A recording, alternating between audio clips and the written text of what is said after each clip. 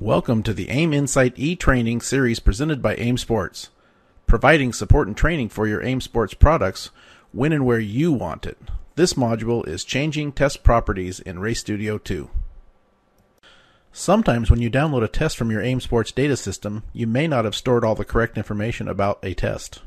In this module, I will show you how to change or add information to your test after it has been downloaded and saved onto your computer. With RaceStudio 2 and the test database and lap manager open, you will see your available tests. In this example, you can see that the test name Dan Sunday Race does not have a test type or vehicle information correctly filled out. Let's open the test properties and fix these two items, and while we are there, let's store some additional notes about the test. To open the Test Laps dialog box, select the Dan Sunday Race test. Then click on the Test Properties button.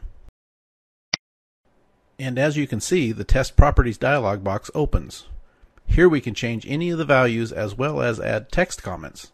In this case, we want to identify the vehicle used in the test as well as the test type. So first we click on the Open Pull-Down List button of the vehicle area. In this case, we are going to select the number 17 FRMC Mustang from the list. If the vehicle is not already in the list, just click on the Add Modify button to add it. After adding the correct vehicle, now let's change the test or session type. Click on the Open Pull-Down button to show a list of available test types. Then in this case, select the race value. Now we can also store text comments. In this case, we've already stored some, but let's add some more. Select the text box, and then type in your information. In this case, that a new air filter was put in place.